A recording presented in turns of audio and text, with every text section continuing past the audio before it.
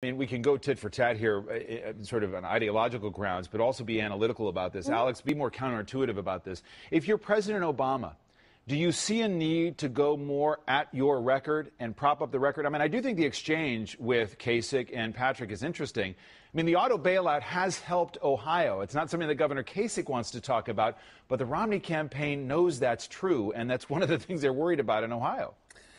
You know, let's just talk about the politics of it, David, as you're suggesting. Political malpractice is for the guy with the 8% unemployment rate to attack the guy with the 4.7 unemployment rate in Massachusetts. I think the Obama campaign is looking like the campaign that is trying too hard. Well, it's the wrong kind of success. It's Mitt Romney creates profits, he doesn't create jobs.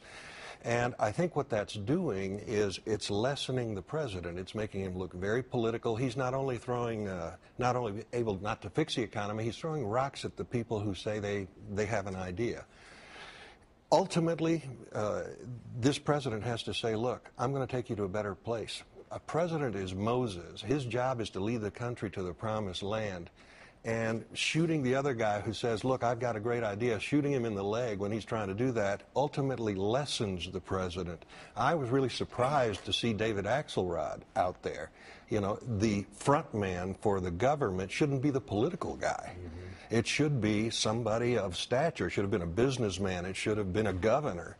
But it's all politics all the time, and I think it's costing the Obama administration.